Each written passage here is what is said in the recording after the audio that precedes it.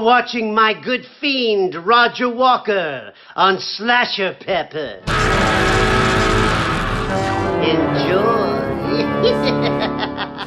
I am so not ready for this. Didn't even plug in my fucking microphone, so welcome back to this shitty sound that I used to have. Let's plug this baby in. Boop! Right, how does that sound? I don't know what I'm doing.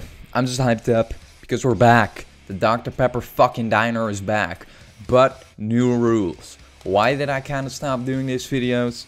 Because what new can I add to movies, you know? What new can I add to some movies? All arguments have been made. Every single movie has already been reviewed. But somehow, you guys still want to hear my opinion on every fucking movie, so we're back. But the rule is, I can only review movies which I have an unpopular opinion on. That's right, only unpopular opinions. Which is why I'm starting with Dracula 2000. Because I fucking love this movie. And it seems like not everyone agrees with that. So, let's pop open our good old friend, Dr. Pepper. There we go. Cheers, motherfuckers. Cheers.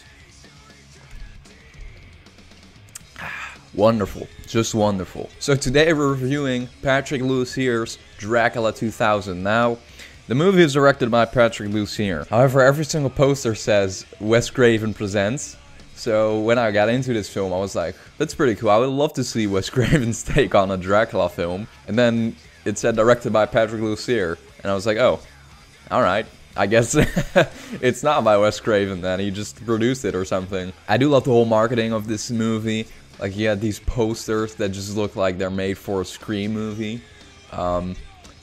Which I just love. It came out in a time period when you had all of those movies that kind of tried to copy Scream just to be hip and trendy. Which, because of that, this movie is definitely a product of its time.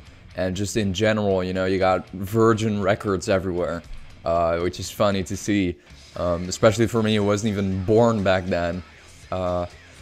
So to me, the fact that it's a product of its time is only a good thing, because, you know, I love to see all of this old shit that I never got to see in real life myself. It's like with books or VHS tapes. When VHS tapes or paperbacks are really damaged, I really like that for some reason, because it just shows its time and its age, which is why I love this movie so much. I love that it's a product of its time. The soundtrack is fucking amazing. It's phenomenal. It also just goes to show you that it's a product of its time, because nowadays they would never do a metal soundtrack. And they used to do this back in the day. And I fucking love it. Actually, I acquired a copy of it because I was like, I gotta have this on CD.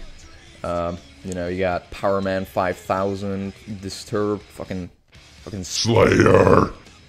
You got System of a Down on there too. I was prepared for this review. Yeah.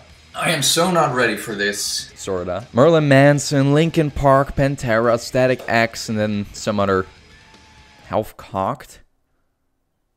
Cock? So some other bands I've never heard of. But yeah, it's a good fucking soundtrack. I especially love Bloodline by Slayer.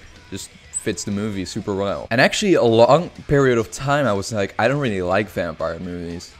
Like, there's something about the concept of a vampire that I just don't really like. But I was thinking about it. I can only really think of 3 vampire movies that I've seen, which is this one, and I fucking love it. Bordello of Blood, which I also reviewed and also love.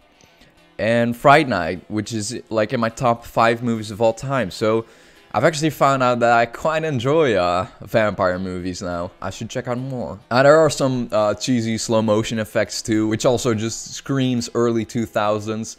But like I said, I fucking love that. Now one scene is really cool. There's this guy filming this news reporter, and all of a sudden there's this cut on her neck, and you're just wondering, what is going on? But then you get the view outside of the camera, and all of a sudden Dracula's there, or a vampire. Is that Dracula? I don't know. And I actually thought that was really cool. Like, you know, it's one of those things, you can't see Dracula through a mirror, and apparently you can't see him through a camera either. So yeah, I just love that. Why do I keep doing this stupid shit?